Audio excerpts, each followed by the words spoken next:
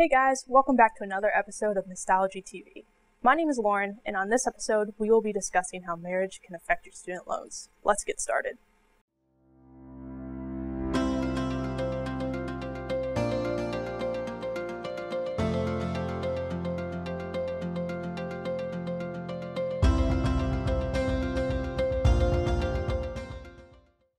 Marriage is an incredibly exciting time in your life. You're embarking on a new journey with your spouse at your side. What used to be mine is now ours, and for better or for worse. And this includes your student loans. Finances, but even more specifically, student loans, can be super difficult to talk about with your soon-to-be or recently married spouse. However, it is incredibly important to understand the impact that marriage has on student loans, so neither of you are taken by surprise if your student loan payment drastically increases. Here are two common situations and some high-level points that you should know. Situation number one, if one spouse has public student loans. Marriage impacts student loans that are on an income-based repayment plan.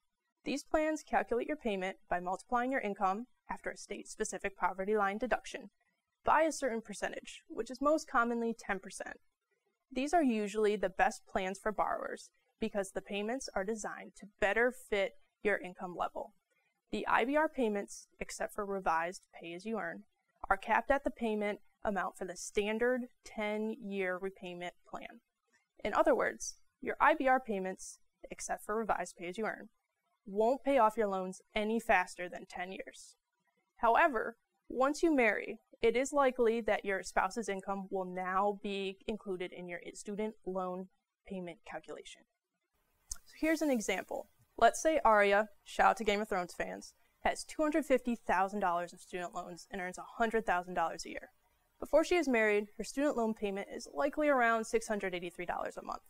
Let's assume that she marries Gendry, who also earns $100,000 a year, and they file taxes jointly.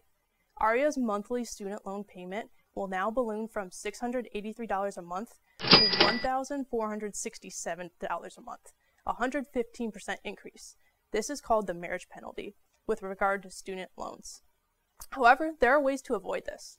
As long as you are not on the revised pay-as-you-earn, you can file taxes separately, which excludes the other spouse's income. It may come at a small cost of paying a bit more in taxes to the government, but you should weigh that versus the massive increase in student loan payments you are now required to make. Situation number two, if one or both spouses have private student loans. Private student loans are far less flexible than public student loans. You rarely have the option to change how much your payments are as you do with public loans.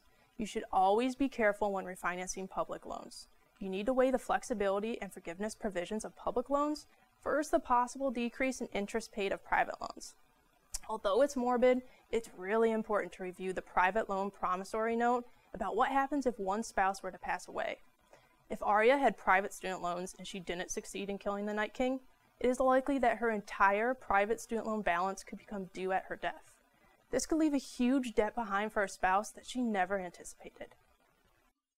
So, what can I and should I do? First, be open and honest about each spouse's student loan payments. Have the conversations before you get married about how marriage may affect your student loan payments. This will help you properly plan your cash flow as a team. Second, carefully consider what student loan repayment strategy you are on. The standard 10-year repayment plan may not be the best fit for you, and it may make sense to switch to an IBR plan. Lastly, seek out professional advice, especially when both spouses have student loans. Student loans are really complex. You need to fully understand how your student loan repayment strategy affects your other financial goals. Thank you so much for joining me for another episode of Nostalgia TV. As always, if you're seeking help or guidance with your student loan debt, contact myself and the professionals at Wealthnest. See you next time.